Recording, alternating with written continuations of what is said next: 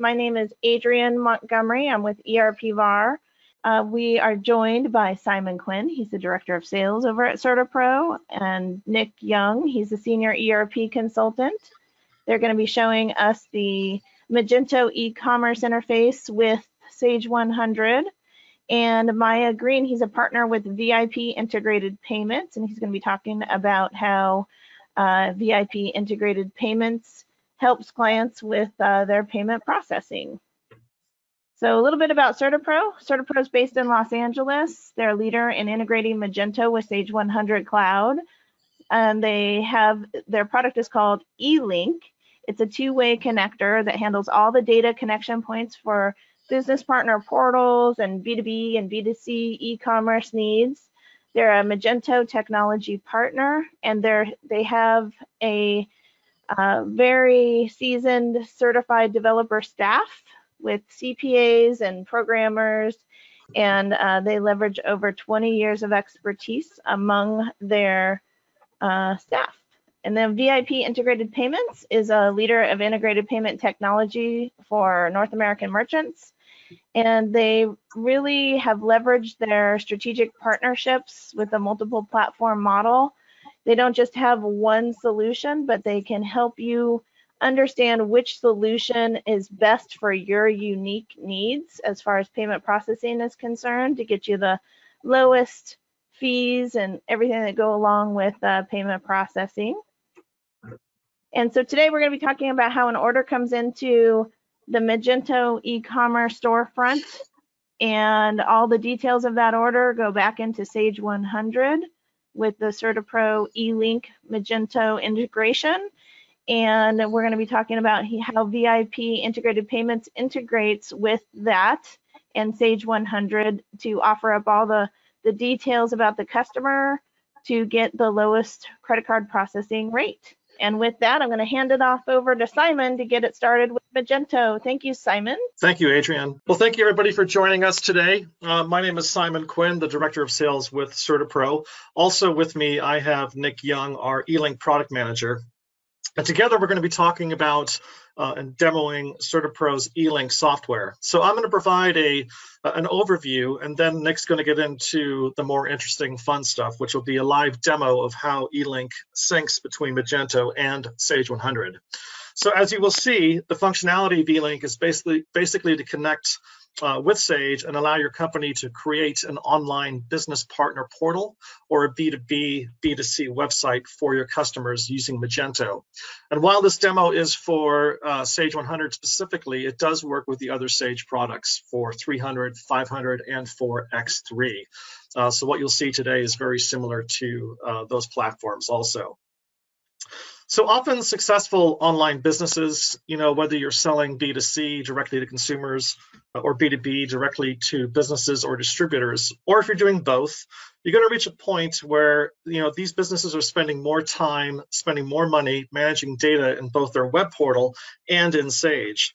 So you're managing product information, prices, stock levels, the customer information across, and web orders actually across two platforms. And that can be quite problematic. So it increases the risk of errors and omissions in both systems, and more importantly, affects your profit margins. So on the other hand, the integration does pay for itself, and the return on investment is realized over time. So with a Magento e-commerce platform that's integrated with Sage, using CertaPro's eLink software, this key information is now going to be synchronized between both systems. This reduces the time managing dual entry, it maximizes profits, and more importantly, it improves the overall customer experience and satisfaction. So CertaPro has created a product called eLink, and it's a syncing technology that is a powerful tool that synchronizes data both ways. So now your Sage product and customer information can now be updated to your business portal or web store 24/7. Online orders can now be created in Sage 100 and are ready to be processed within minutes. And all of this is completed without manually running any batch jobs or any other procedures. It's completely automatic. So with our software, the data flows between Sage 100 and the web store using an encrypted technology. So this makes your company's back end completely anonymous and secure, and all while being PCI compliant. So having an online store means that, or a business portal, if you will, means that you're open for business all the time. And CertaPro's eLink software now makes it approachable and affordable for your business to have an online presence. So let's take a quick step back before I hand this over to Nick. I just want to talk about what is Magento and why Magento. So fundamentally, Magento is an e-commerce platform, and the world's biggest brands love Magento for its flexibility. Because today's consumers and businesses and their buying patterns are changing by the minute. Now, only Magento, which is also open source and scalable, can help you adapt and grow. There is a global ecosystem of over 150,000 developers. And with a Sage business partner like CertaPro, using Magento can boost your online sales while maximizing gross margins. Magento businesses, I should say, sell more at a lower total cost of operation. The Magento marketplace is the world's largest and most versatile. It offers customized and tested extensions. And Magento powers more merchants on the internet than any other platform. And this is why CertaPro is a Magento technology partner. So how does eLink actually work? So eLink is it's two parts. So one is an API that runs on top of the Sage server that allows us to talk to Sage using the Sage business objects. So basically with the eLink, if you go and create an order, it actually creates an order as if you're tapping through all the fields in Sage. So it just doesn't put data in a database. So if you have any business logic that's built into Sage, we're going to be following all of the same business logic with the eLink API. So it's going to basically load all of the customer defaults and populate all the fields that you expect to be populated. And Nick's going to cover this, and you will see this in the live demo. So I'm going to hand this over to Nick, our eLink product manager, who's going to perform the demo and show you how eLink syncs data from Sage 100 to Magento by performing a few transactions. Nick, over to you. Thanks, Simon.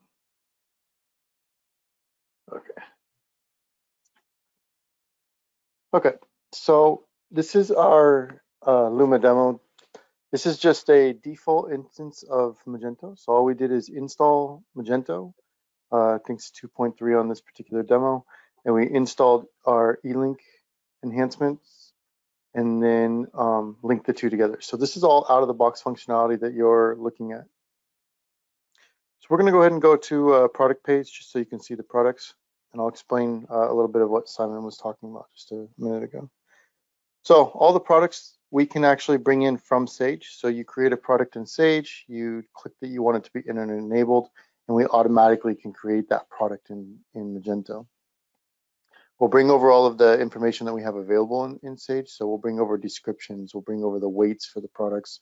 We'll bring all of the custom pricing over. So we bring customer prices, price levels, so all of your contract pricing, everything that you'll have inside of Sage for promotional pricing, everything. So that when the customer logs in, we're already logged in, we're actually seeing the price as it would be calculated in Sage. So you don't have to worry about entering prices in Magento or importing or exporting prices or anything like that. It's all automatic, and it follows the same structure that's inside of Sage. We also bring over inventory levels. So if you want to control in stock and out of stock on the website from your actual Sage inventory, you have the ability to do that as well.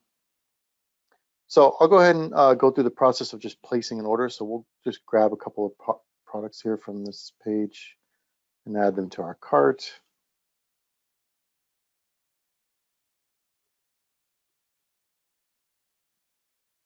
And we'll just go to the checkout so that I can just show you the process of actually exporting the orders to Sage and invoicing from that point. So when we get to the checkout, you'll see at the top of the checkout, we have the customer information. So we're bringing all of the customer information from Sage. If you have an existing customer in Sage, they'll get all of their addresses loaded automatically into Magento when you link their account or they sign up online. And so you don't have to worry about, if you have an existing relationship with the customer, they don't have to worry about re-entering all their customers if they've already done business with you in the past. So we'll go ahead and just select the default shipping address that we have here. Click shipping, and then I'll go to the payment methods. So here's where we add a couple of payment methods to the solution. So we have credit card and bill me. Bill me is actually connected to the customer's payment terms in Sage, as well as the credit hold in Sage. So you can have it, your existing B2B relationship with them, they can check out on account, and this is basically their terms. If they are a new customer or they don't have terms or they're on credit hold though, this will just disappear and they'll be forced to check out with a credit card. So this is integrated with Sage as far as the payment method goes. For credit cards, if you're using any sort of Sage integrated payment processor, which the VIP team will go through that with you momentarily, we can integrate with the payments as well. So what we'll do on the web is we'll do a pre-authorization on the web, and then we'll actually bring that transaction token in transaction in with the sales order, so that the actual capture happens during the invoicing process in Sage. So you don't have to worry about whether you've already charged the card but you didn't ship the merchandise, so you have to go refund or any of that. You'll be able to do a standard pre-authorization here to make sure the funds are there, and then you'll be able to actually charge the actual amount during the invoicing process. So for this, I'm going to go ahead and check out with the credit card so I can show you that process. Again, this is using the tokens going back and forth, so we're not actually storing any credit card information. This is going to go straight to the processor and get tokens back. So this is all PCI compliant, and we're not transferring any information back and forth between your Sage and Magento. So when we go ahead and place this order, we'll get a confirmation, and then I'll show you the Magento customer portal or customer accounts.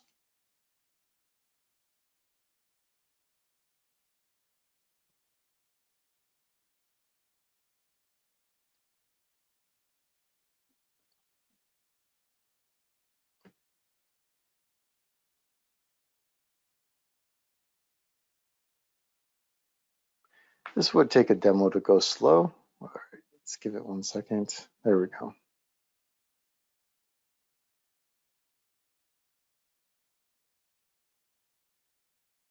All right. So once the order is placed, we'll go ahead and look at our customer account, and we can see on the customer account, if we go to the sales orders screen, that order went very fast. So normally that order would go up here in the pending orders until it actually exports to Sage. That order is already exported to Sage, so went faster than I could get here. So you can see down here, we have this order from today, and it's got a web order number. So this would normally go to pending orders, and then as soon as it exports, it comes down to accepted orders where it gets the actual Sage information. So down here, you're looking at actual information from Sage. So we click and we view the sales order. All of this information is coming directly from Sage. So if in Sage we go and we change the quantities on products, or change the pricing, or even add or remove products, the customer is going to see that reflected here in their account as soon as that information syncs back. One thing you'll want to notice on the sales orders, we have this second order from October that doesn't even have a web order. We're bringing all of the transactions from Sage into the web, regardless of where they originated. So customer doesn't have to place an order on a web to be able to use their account online. So anything you do in Sage, it's going to be reflected in their account here as well. So we're going to go into Sage, and we'll go ahead and process that order. So if we look at the order, in Sage, we've brought that web order number into here, so your customer service is able to look up the orders by that confirmation number that the customer would have on their email, as well as the Sage order number if it's in their account. And when we open this order, this is what Simon was talking about. We're using the business objects when we create the order. So when we go in and we put the customer number on the order, it's going to load all of the customer's defaults into the form. So any customer defaults or scripting or business logic that you have built into this form, we're going to follow all of that. So you don't have to worry about, duplicating logic on the web and in Sage as well. So from there, we override all the fields that we need to that are related to that order. So we go and we fill in the ship to and bill to addresses. We fill in the products that are coming from the web. And then you can see everything is calculated as it would normally be. So over here, I did a credit card payment on the web. So here's that pre-authorization information. And again, this is just like you just entered the credit card information directly in on the form. So when we do the invoicing process and we post that, that's when it'll go and do the capture on that credit card. So we'll go ahead and go to the invoice data entry and we'll just manually invoice this. If you're using any sort of shipping software such as Starship or anything like that, you'll create your invoice and invoice, the shipping entry. We're going to grab the tracking information from the same fields, so you don't have to worry about that either. So we'll grab this sales order. We'll add our tracking numbers. So the integration with Starship or any shipping software will work out of the box as well. And we'll just go ahead and ship that complete and create our invoice. So now that the invoice is created, that's going to sync back to the customer's account on the web. We call this live syncing. We're using a syncing system so that you don't have to worry about if Sage is not available. You're doing maintenance on your database, your internet connection, your office is down, whatever reason, it can't access Sage. The customer has full view of their account still. They can come and print their invoices. They can make payments or create orders. You don't have to worry about the fact that your Sage isn't available. So I'll give that a minute to sync, and while that's doing that, I'll show you a couple of the features that we have built into the solution. One is our quick order form. So we went through the process of browsing the web. We choose the category. We selected an item. You could come search for items, etc. But our quick order form is more like a PO entry for your business customers. So your B2B, they're used to sending you a PO with SKUs and quantities and then placing the order. So here they can come in, they can type a SKU, or they can select from searching very quickly by SKU or name. So we'll just grab a couple of items and add it to the form. And then they can update the quantities and add these to the cart and checkout. This is integrated with Sage, so all the availability information will come from Sage. You can actually have it show this actual stock if you wanted to, or the standard in stock and out of stock that Magento provides.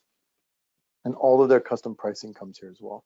So if they had quantity breaks for this, so say they ordered 10 and you get them a discount on here, if they put their mouse over here, they would see those quantity breaks, or if they changed the quantity, it would automatically adjust the totals. And when they hit add to cart and checkout, this goes directly to the checkout, so they don't have to worry about multiple steps, add to the cart, go to checkout, etc. This is going to go straight to the checkout and let them check out. So this is a very quick way for your repeat customers to enter orders and get them into your Sage system. And if we go back to our invoices, you can see we have that invoice that we just created. Here's this original sales order number. You can see the tracking number came over. Again, we bring all of the transaction history. So we have invoices that don't even have sales orders. Customer has those views in their account as well. And if we go view the invoice detail, you can see all of the information from Sage for the actual shipped items. So if we'd only shipped one of those items, it would only show what we actually shipped here. Last, you have, say, payments you have invoices that the customers need to pay. So you allow customers to check out on terms. You want them to go back and make payments online if they want. So here we have our payment section. Again, we bring all of the transactions from Sage. So customer sends in a check, they can come and look in those payments and see what invoices they paid with them. But they can also make a payment online.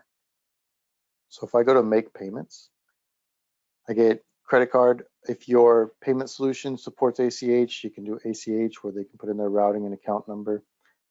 And then if they save their credit card when they're checking out, or they add a credit card to their account, they'll be available here. If they need to add a credit card directly here, they can do that as well. So there's no need to actually have the credit card already saved to do this.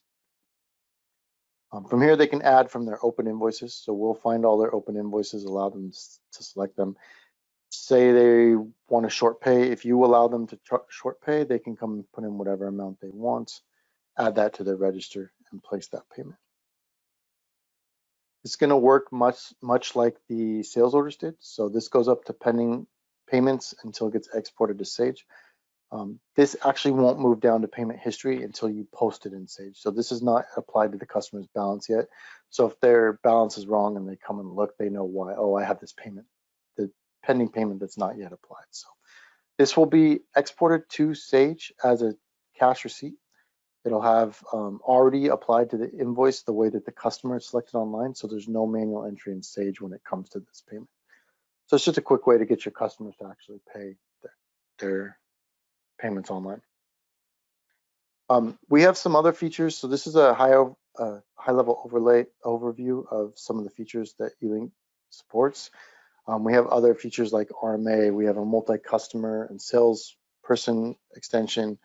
We have a customer custom products extension where you can limit the products that the customer sees by, custom products that are available to them. We have a fully integrated iOS and Android apps. So there's a lot of other functionality that we can show you in a personalized demo if you want to contact me or Simon to set that up. But I'm going to go ahead and pass this back to Simon. I appreciate everybody that is watching. And Simon, back to you. Thanks so much, Nick.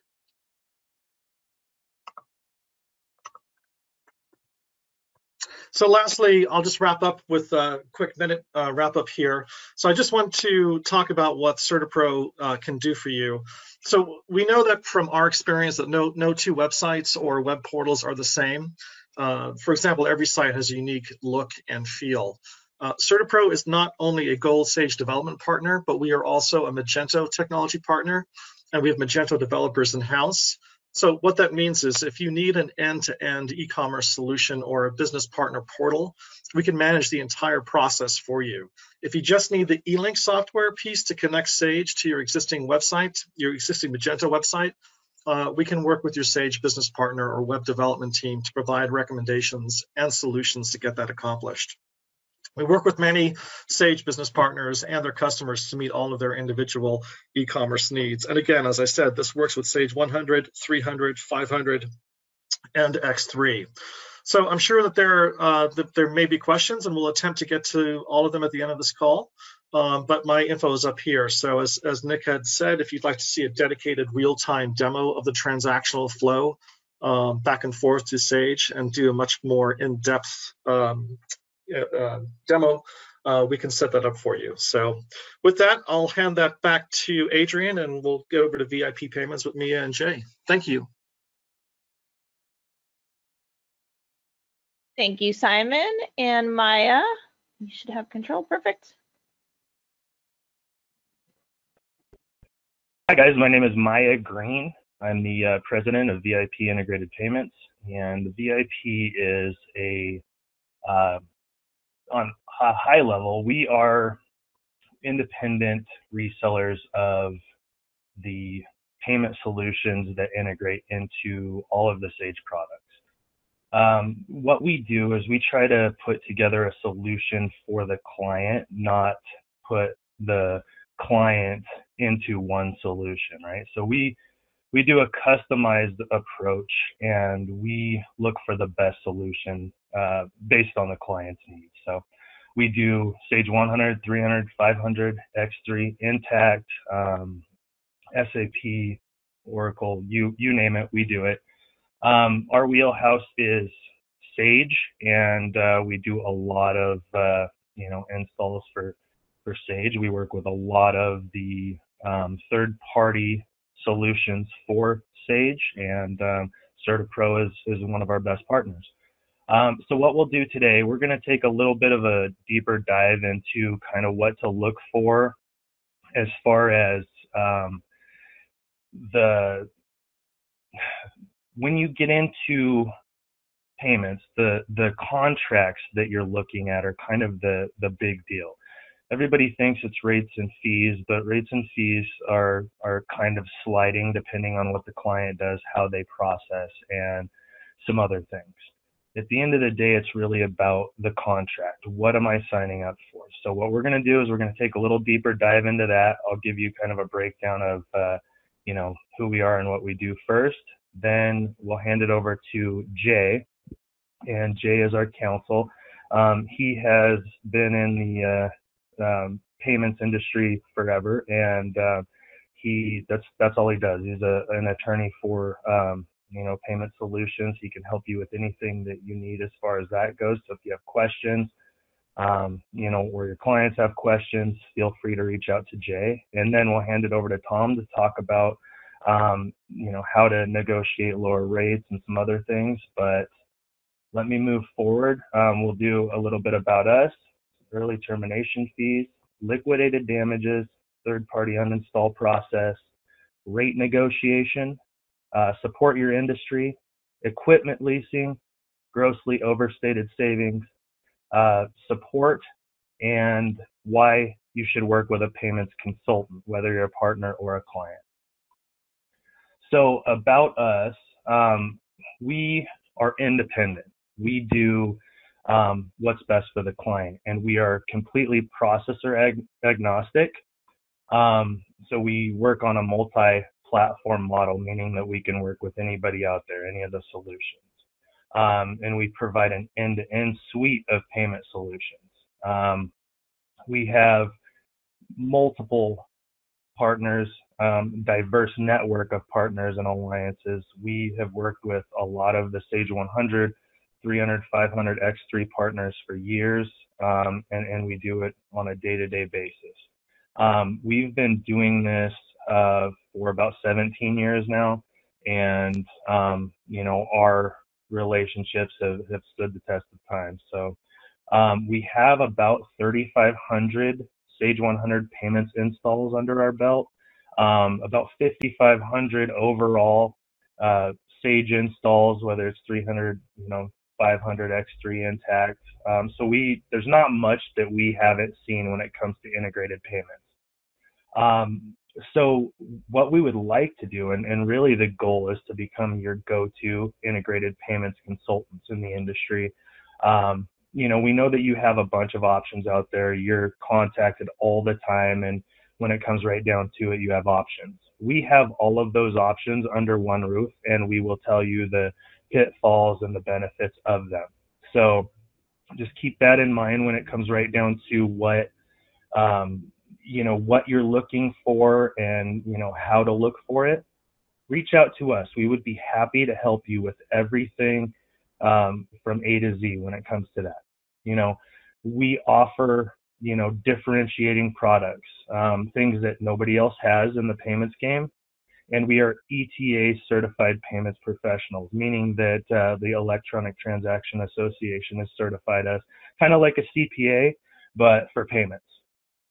So with that, what we'll do is we're going to get into a couple of terms that you need to look for on your contracts when you're signing up for payments. This is stuff that we help you weed through and, just basically help you maneuver if you are in a contract or if you're about to get into a contract. Obviously, we'd love to have your business. We'd love to set up the contracts for you, but if you already have one, we'd love to help you kind of negotiate that and, get into a better situation. So we will get into the term. And with that, I'm going to hand it over to Jay. Jay will walk you through it. And, if you have any questions at the end, feel free to shoot those questions over. And with that, I'll let Jay take this one. Great. Thank you, Maya. Again, my name is Jay Reeve, and I've been an attorney focused on the payments industry exclusively for 21 years now. So, and Maya said it and said it the right way. I mean, all merchant contracts are not created equal. It's more than just pricing. The actual terms and conditions are different from processor to processor. And one of the benefits that you get from VIP is that you have the opportunity to look at different contracts because, some things will be common in certain contracts, some things will not. And you'll have the ability to work with them and find better provisions. And one of the first provisions that you'll want to look at when you look at these contracts is the term. This term provision that we have here is one that a lot of processors use, and it's kind of egregious. I mean, it's a 3-year term combined with what you will probably find in most agreements or a lot of the agreements is an exclusivity clause. So you've got to work with these guys, this processor, you got to work with them exclusively for 3 years.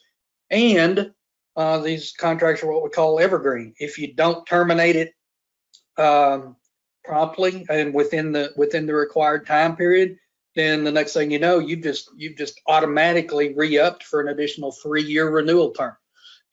So, you got to be careful of that. There's most contracts, most merchant agreements will have a 3-year term, and most of them will have auto evergreen provisions, but most of them are not for 3 years. The 90-day renewal period, you got to give notice at least 90 days prior to the expiration of the initial term, or you'll automatically renew for an additional 3 years. So that's just one of the provisions that you'll want to look for and be careful of when you're looking at these merchant agreements.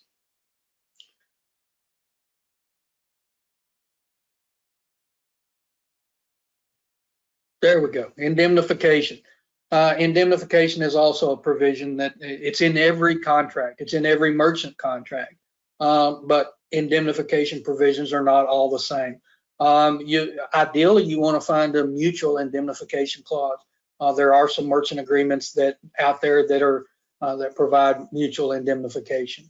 If it's not mutual indemnification, at least you want something that's halfway reasonable and doesn't hold you liable for things that you should not be liable for, and specifically things that are outside of your control. So when you have the opportunity to compare contracts, be sure and look at the indemnification provisions to see how fair and reasonable they are.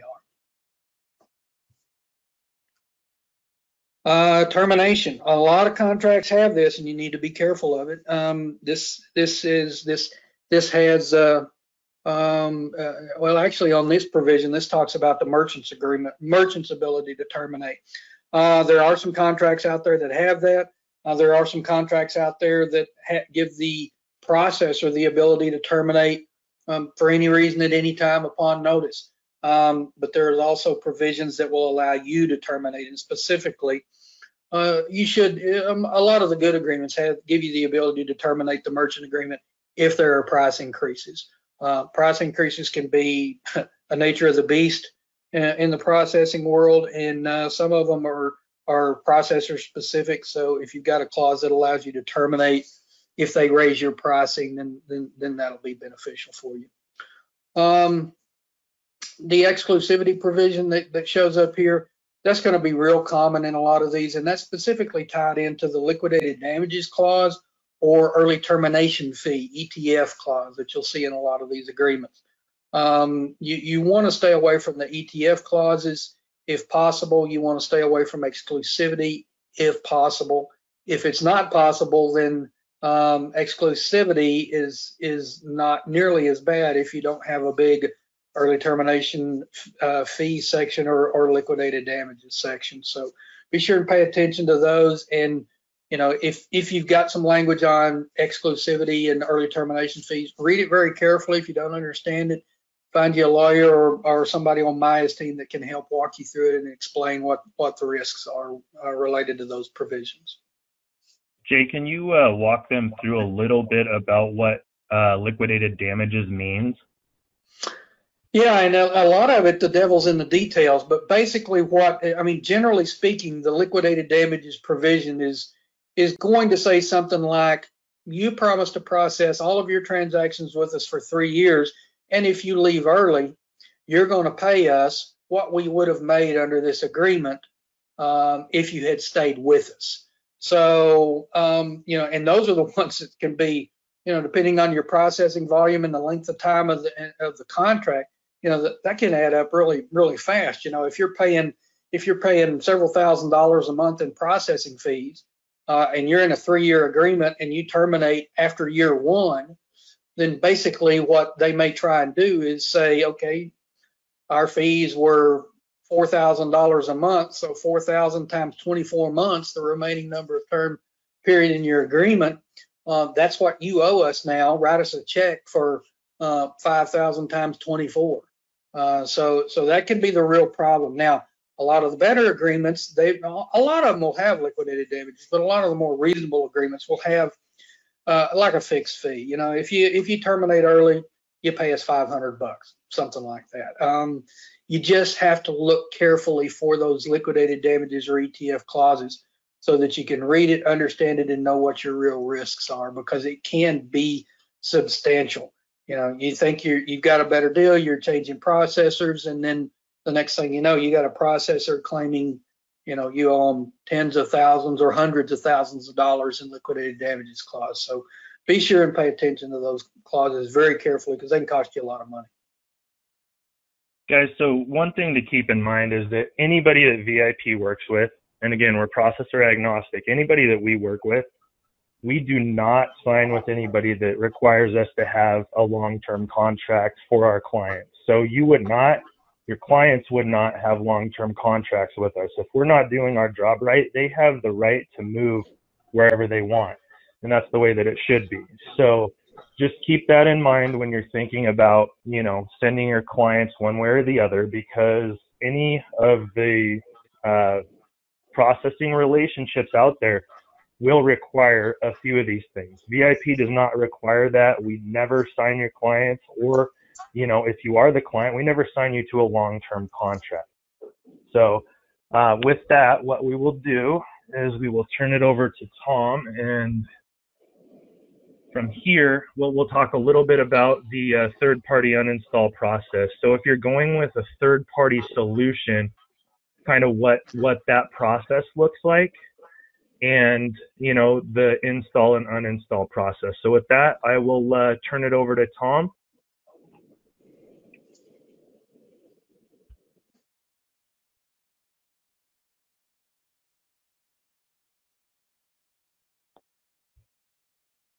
It sounds like Tom's having a little bit of technical difficulty.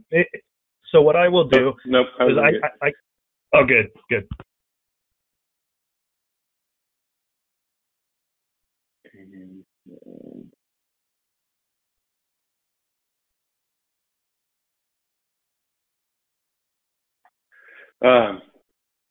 So Mike, if you just want to click through this one, I kind of call this go to the rate one first.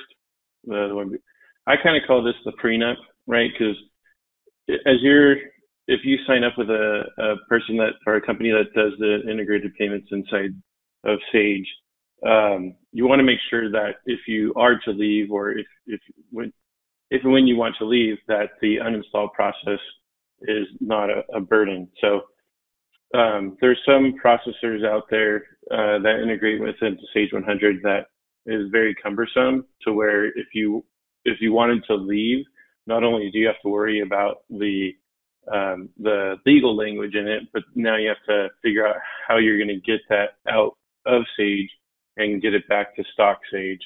So some of the processors out there require that you reinstall Library Master, AR, and SO in order to actually get it to where you can then choose another processor.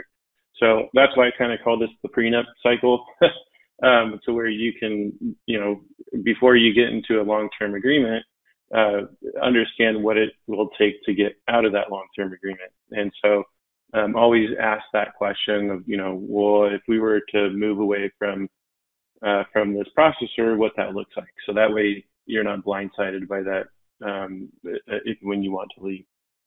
So always check that out. And then go on to the next one.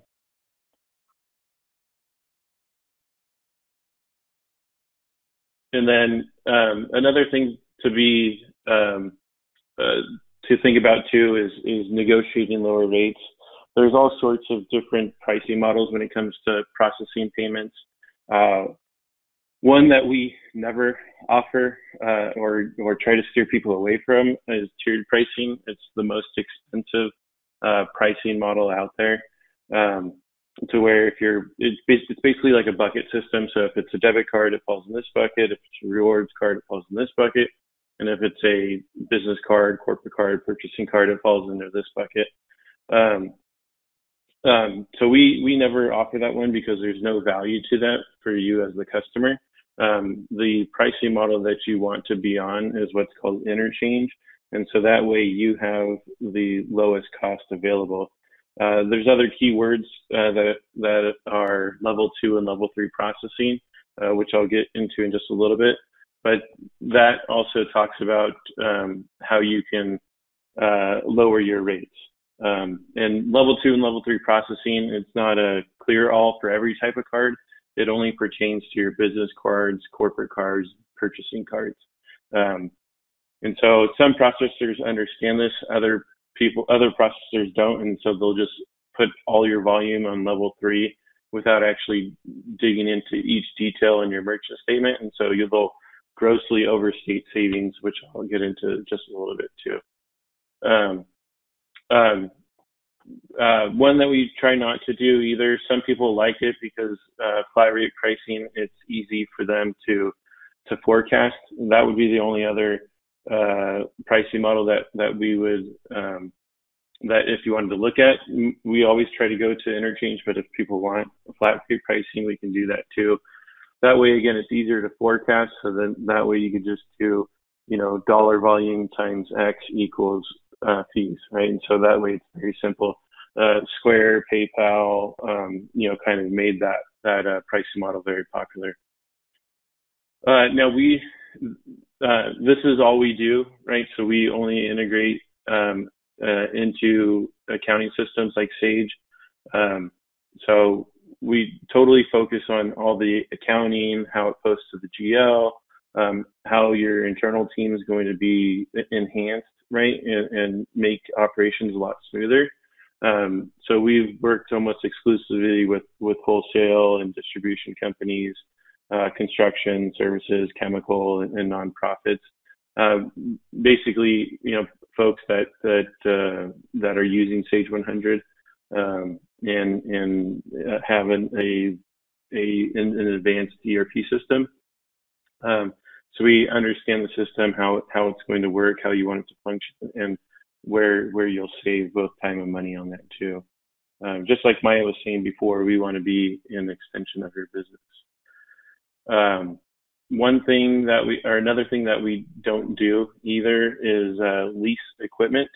A lot of times we'll either we're always running promotions, so we're offering discounts or giving away the terminals.